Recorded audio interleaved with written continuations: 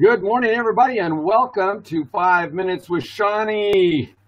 This is Sean Entin with his guest, Michelle Rogers. Go ahead, Sean.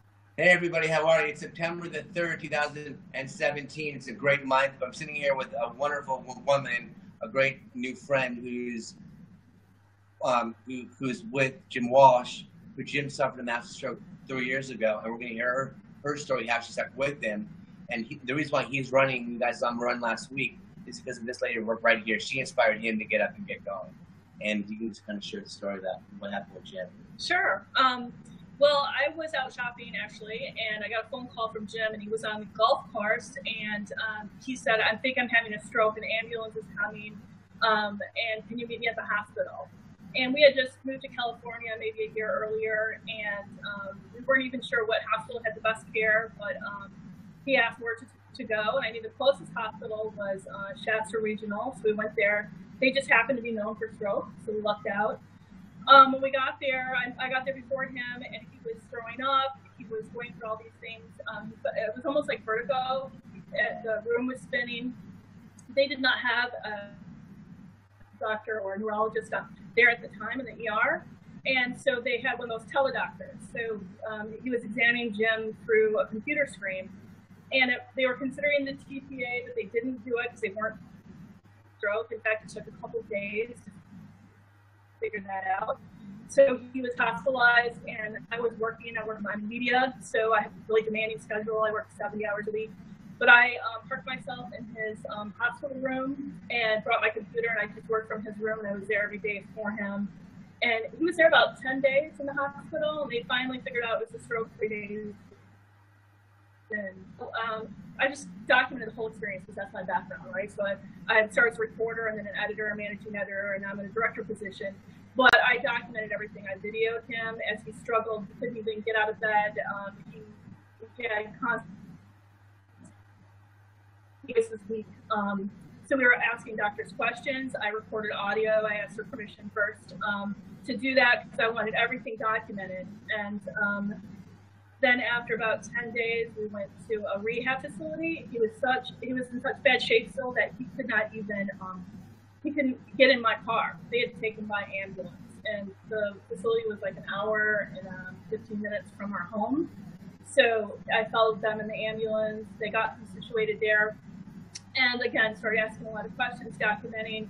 They were only going to keep him there about a week. But then I contacted his sister who flew down from Mill Valley, the San Francisco area, and she and I set up an appointment with the medical director, and we shared our audio recordings that we had from the hospital, and we spoke to the medical director who wanted to release him about after a week. We advocated for a second week, and then I think a third week. Is that right, Jim? Yeah, 3 weeks total.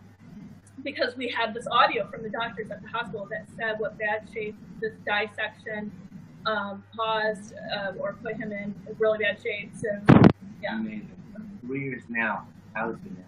Where is your Jim now? Oh, okay. I mean, we saw him run last Saturday, which inspired thousands of people, and inspired me. Yeah. But, I mean, I give the reason why I think he's better is because, you know, he was always behind. Well, we had good men. Thank you. But he did a lot on his own, too. So when we got we'll send a physical therapist over to your home twice a week. Oh, no. Right. Yeah, to do maybe talk the ball. And we're like, no, that's not enough. He is in his 40s. He has a long life to live. And from all our research that we've done, you really have to get on it right away. Within the first 2 years, we have to make a lot of progress. So we pushed and pushed. We finally got 3 days of physical therapy, and they arranged to have a transportation system pick him up, take him there, and bring him back. And then he, on his own, sought out pro bono work to get extra physical therapy. So in the end, he was getting physical therapy at least 5 to 6 times a week. So that's what really helped his recovery. And then he pushed himself. Like he was, I created a video. If you want to check it out, it's on YouTube. If you just search Jim Walsh's stroke story. Yeah, Jim Walsh's stroke story. Right. Okay. So if you were talking to, let's recap, we gave a lot of that information.